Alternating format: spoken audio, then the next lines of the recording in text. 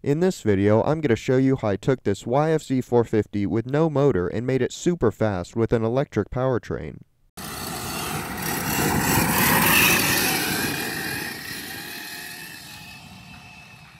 Once I remove everything related to the gas engine, this should be a perfect frame to build on as I can fit a really big motor and battery in it.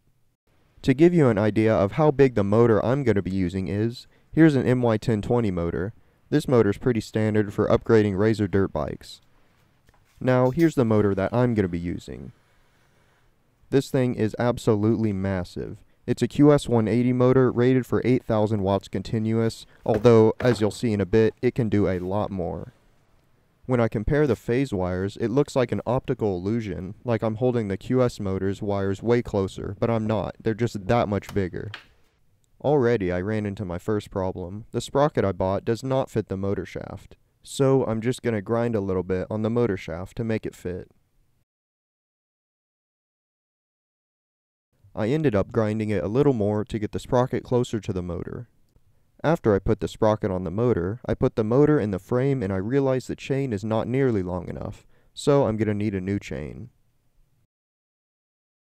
My next issue was that the threads for the motor mounts were not a common size, so I had to order some special bolts from the bolt depot. When I received them, I realized they sent me 8 10mm bolts by mistake, so I emailed them and they said, "Oh, that's our bad, I'll send you some more." And then they sent me 5 12mm and 3 10mm, so I definitely would not recommend this company. Here's how the motor looks mocked up in the frame. I think it's going to be a perfect fit. Now it's just time to grab some scrap metal and start welding up some motor mounts. Lucky for me, these quads all have the chain adjustment on the rear axle, so I don't have to worry about that. Now it's time to look at the controller. This controller is a FarDriver ND721000B, which means it's for 72 volt batteries. It can do 500 battery amps, 1000 motor amps, and it's for encoder motors, not Hall effect sensor motors. It doesn't have a very good heatsink, so it may overheat, but we'll see. If I put the plastic back on the quad frame, you can see the battery used to be mounted all the way back here, so I think I'm going to mount the controller back here to try and keep the weight distribution the same. That's a super convenient fit, and I think it should be pretty easy to mount. One thing I need to do is cut all this plastic off the bottom so the controller can get some good airflow. Here's how I'm going to mount the controller. It's pretty self-explanatory.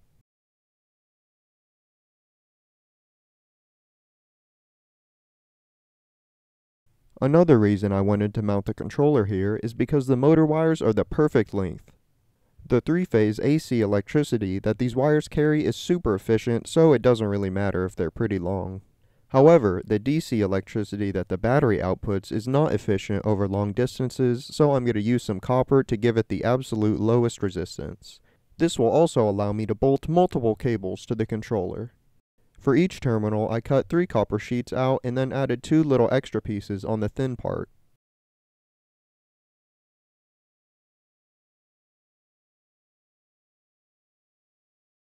Here's how it looks all finished up. Right now I'm just using one set of cables, but as you can see I can bolt 3 sets of cables to it in the future. I also switched those rivets out for some bolts because the rivets got loose right away. Here's how the motor mounts turned out. This right side was really easy, I just put some brackets like this. This left side was a bit harder since it was not aligned with the frame, but I think I did a pretty good job and it's worked great so far.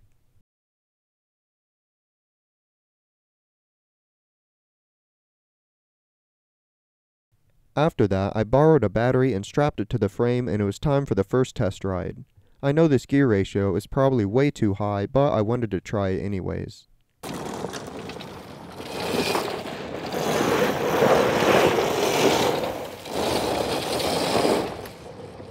My suspicion about the gear ratio was correct. As you can see here, I'm going full throttle and I'm going over 50 miles an hour and the motor isn't even spinning at 3000 RPM.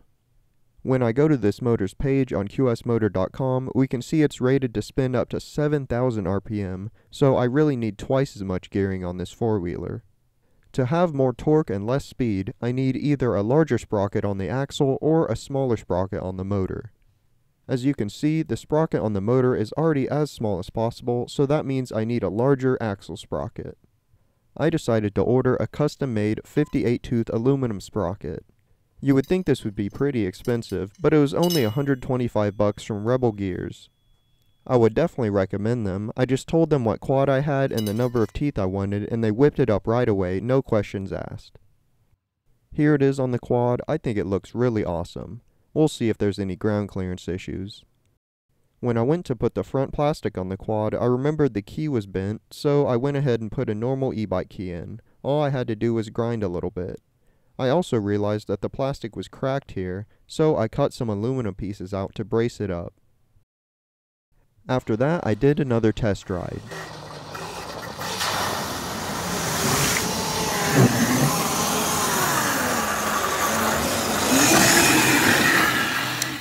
Next, it's time to install the display. This is a DKD display that came with the motor kit. It fits really nicely right here. My first design was this one piece of aluminum that would clamp on the top two bolts and hold the screen in place, but it didn't want to clamp right, it just kept slipping out.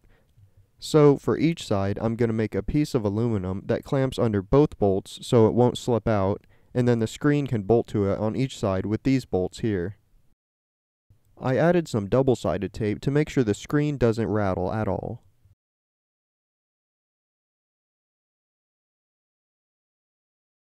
I was going to remove the gas tank, but it turns out I need it to mount the seat correctly, so I cut the bottom out, and now I'm going to put the charging ports inside the gas cap.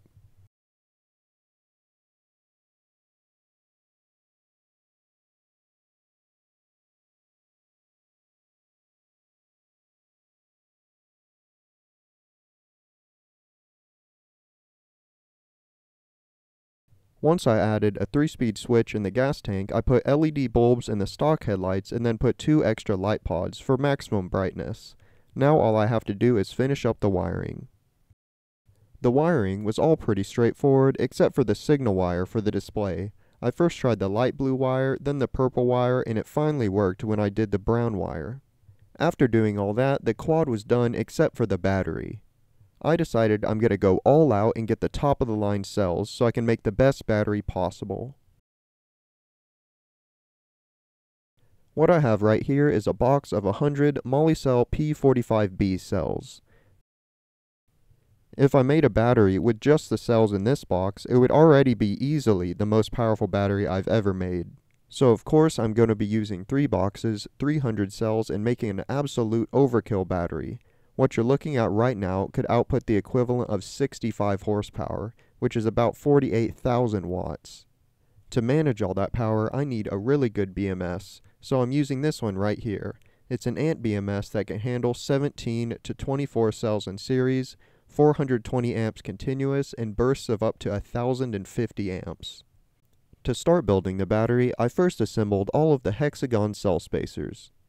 I then put the cells into the spacers and put the BMS on top to try and figure out what configuration would work best.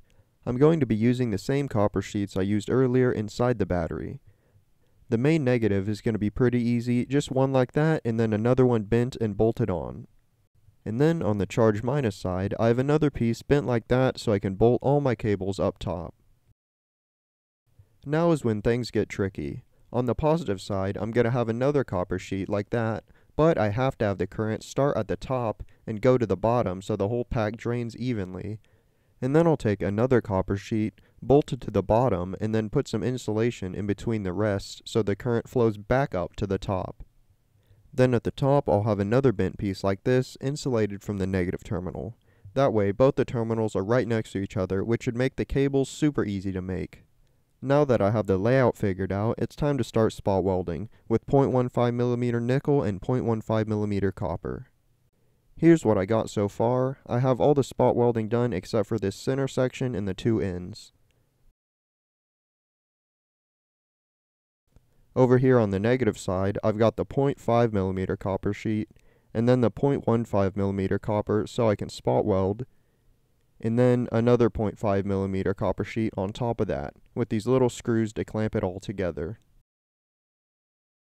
On the positive side, I'm going to have the 0.5mm copper sheet, and then the 0.15mm copper to spot weld, and then another 0.5mm copper sheet, just like the other side.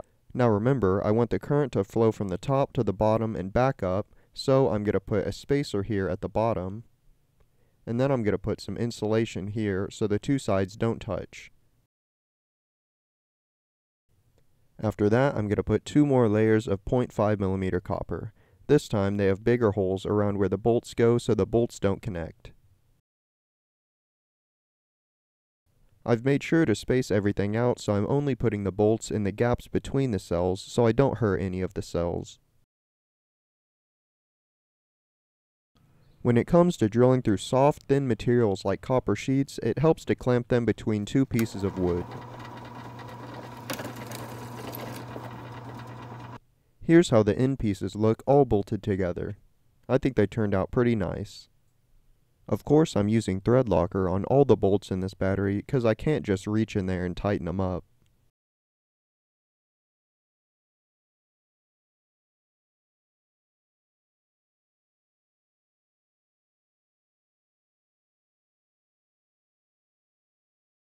To separate the two halves, I cut out a piece of plastic and then put the temperature sensors inside it like I've done on a few of my other packs. Now it's time to fold it up. I'm trying my best to not put a super sharp bend in the copper because then it may break later. Here it is. I put some tape around it to make sure it doesn't move at all. It looks like this first inch got bent pretty sharp, but the rest of it got bent pretty smoothly, so I don't think it's going to be a problem. The balance wires and the temperature sensor wires were super easy to do since they were all up top. I decided to put some copper spacers here to make sure the copper never rubs on the BMS and shorts out. Here's the first 2 bent pieces of copper. I think they turned out pretty good. Once I put these on, I connected the balance wires and then I connected the charger to make sure everything was working properly. After that, I added the rest of the bent pieces. For these bolted connections, I had to do the trick where you tape the bolt to the wrench and then start on the middle and work my way out. Here it is once I added plastic sheets to the side and fish paper everywhere else. After that, I put electrical tape on the corners and then wrapped everything up with capped-on tape. Now it's time for the shrink wrap. Luckily, I already had this giant shrink wrap because I made that Ego battery.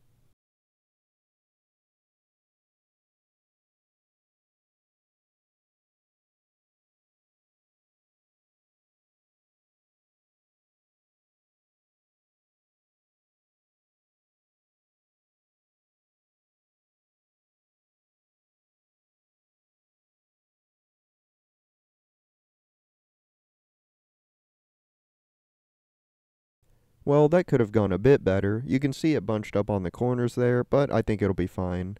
I went ahead and finished it up with some hot glue. When I test fitted the battery in the quad, I could see that I'm going to have to remove these 2 little supports down here to get the battery to sit lower. Other than that, I think it's going to be easy to mount. I've got plenty of room. I went ahead and made this foam representation of the battery because I was breaking my back constantly lifting it up. To make a platform for the battery to sit, I'm going to chop up the battery tray from my old Razor scooter.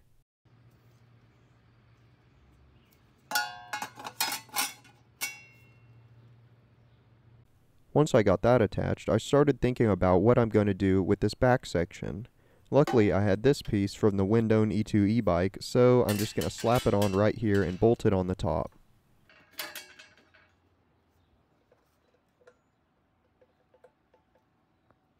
For the front, I'm going to stick some aluminum pieces on these stock mounts like this, and then on the bottom I welded on some mounts that I cut off from another point on the quad.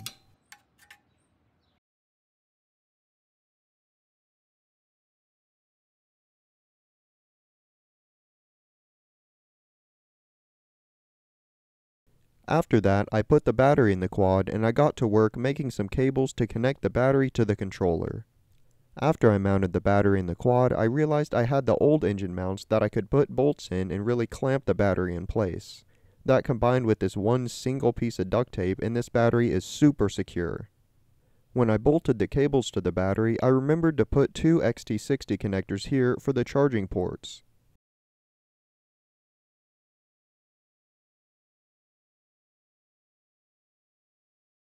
After that, I put the plastics back on the quad, and just like that, the quad is done.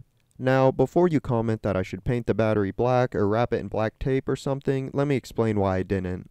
The more you wrap up the battery, the longer it takes for the battery to cool off because the heat has to travel through more insulation. Now that I've ridden it a few times, I know that's not really a problem, but I didn't want to risk it.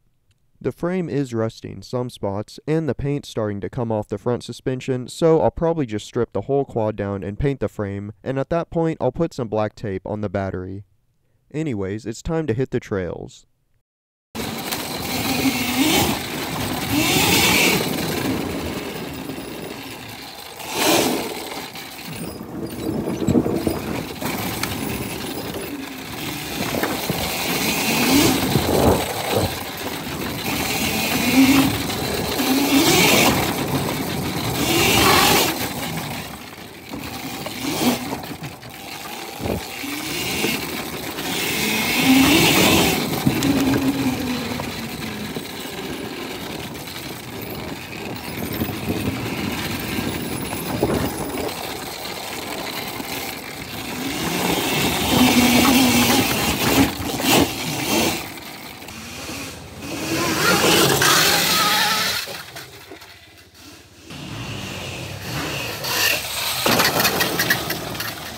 I told my brother I was riding the quad, so he had to pull up and give it a try.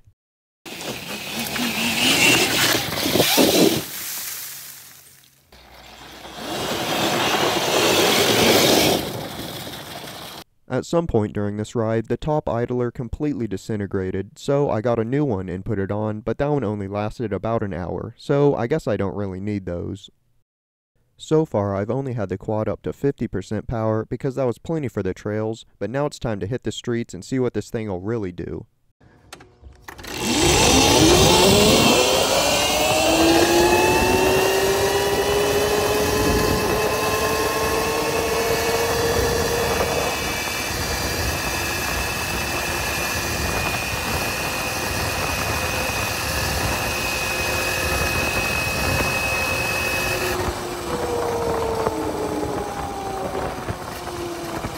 On gravel, I couldn't get traction at any speed.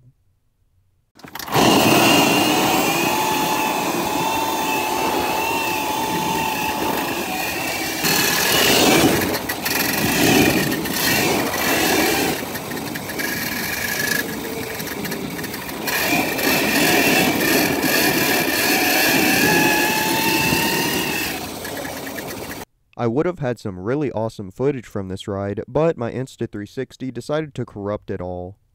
Now that I know this quad has a ton of power, I wanted to do something where I can actually use all the power, which is run paddle tires on sand, so I headed down to the river.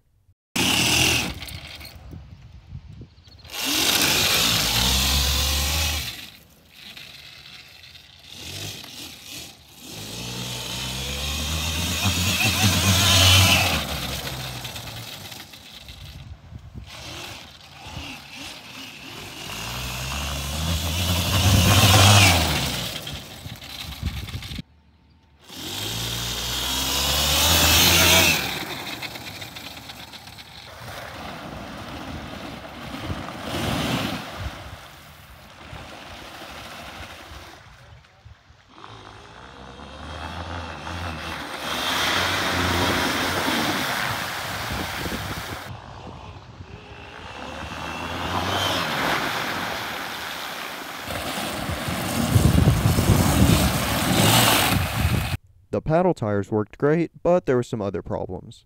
Because this chain is so low, it just sucked up a bunch of sand, it got between the chain and the sprocket and just binded up really bad, and it got to the point where this part was like totally solid, which can't be good.